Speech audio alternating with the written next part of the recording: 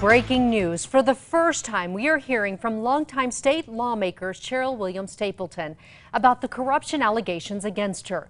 This after she resigned today from the state legislature.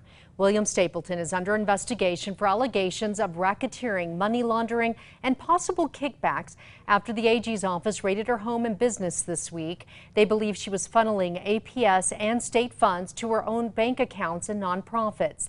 The attorney for Williams Stapleton says in a statement, in part, she is, quote, deeply troubled by the false allegations raised by the superintendent of APS and unequivocally denies them, adding she is, quote, eager to cooperate in the investigation to clear her name of any wrongdoing.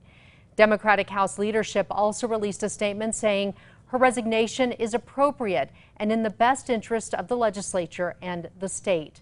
The House Democratic Caucus will meet tomorrow to talk about Stapleton's resignation and who will take her spot as the House Majority Leader.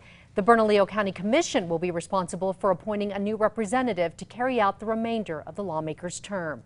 You can read the full statement from Williams Stapleton's attorney at alwaysonkrqe.com, and we'll have much more coming up tonight at 10.